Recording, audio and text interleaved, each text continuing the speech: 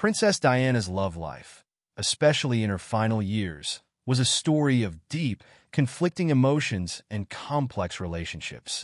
While much public attention has focused on her romance with Dodi Fayed, the Egyptian heir with whom she was photographed in the months before her tragic death, a more intimate and secretive relationship occurred prior to this. Her connection with Hasnat Khan, a Pakistani heart surgeon. Their love story began in 1995, in the aftermath of Diana's separation from Prince Charles. Diana was increasingly looking for solace in private life, away from the glare of public scrutiny. She found it in Hasnat Khan, a man whose quiet, dedicated life as a doctor stood in stark contrast to the circus of royal life she had endured. They met in a hospital setting, where Khan's unassuming demeanor quickly drew Diana's interest. Unlike her previous suitors or the royals, Khan shunned the limelight, and this was a major part of his appeal to Diana, who by that point craved a normal, grounded existence. The relationship was kept secret for almost 2 years, with the pair often meeting in private, away from the intrusive gaze of the media. Diana would visit Khan at his modest apartment, and they even went as far as disguising themselves to maintain their privacy when venturing out.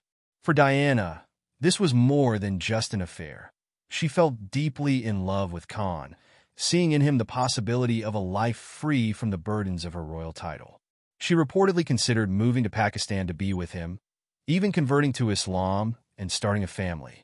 The princess's determination went so far that she allegedly sought advice from friends in Pakistan, asking how she might navigate the cultural and religious barriers that stood between her and Khan.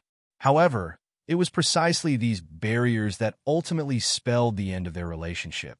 Khan, despite his affection for Diana, could not reconcile himself with the idea of being perpetually in the public eye. His family was also not in favor of the relationship. In their eyes, Diana, while globally adored, was not a suitable match for their son. They reportedly began pushing Khan toward more traditional marriage prospects within their own community, further complicating the already strained relationship. By mid-1997, Hasnat Khan made it clear to Diana that he could not marry her. The constant attention that followed her every move was too much for a man who valued his privacy above all else. Diana, heartbroken, ended the relationship but remained deeply in love with him. Some reports suggest that her subsequent relationship with Dodi Fayed was not born out of genuine affection, but rather a desperate attempt to make Khan jealous. Despite this, her romance with Dodi became the focus of media frenzy in the summer of 1997, leading to her infamous death in Paris that August. Hasnat Khan, in the years following Diana's death, has reflected on their relationship with a sense of bittersweet nostalgia.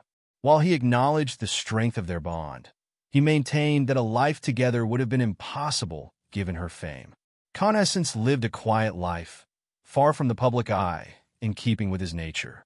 This love story, hidden from the world during Diana's lifetime, reveals the depth of her desire to escape the pressures of her royal life and find personal happiness.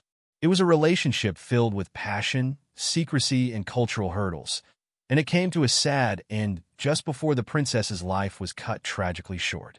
Even in her last months, as she sailed the Mediterranean with Dodi Fayed, Diana's heart may have still belonged to the Pakistani surgeon who offered her a fleeting glimpse of the normalcy she had always yearned for.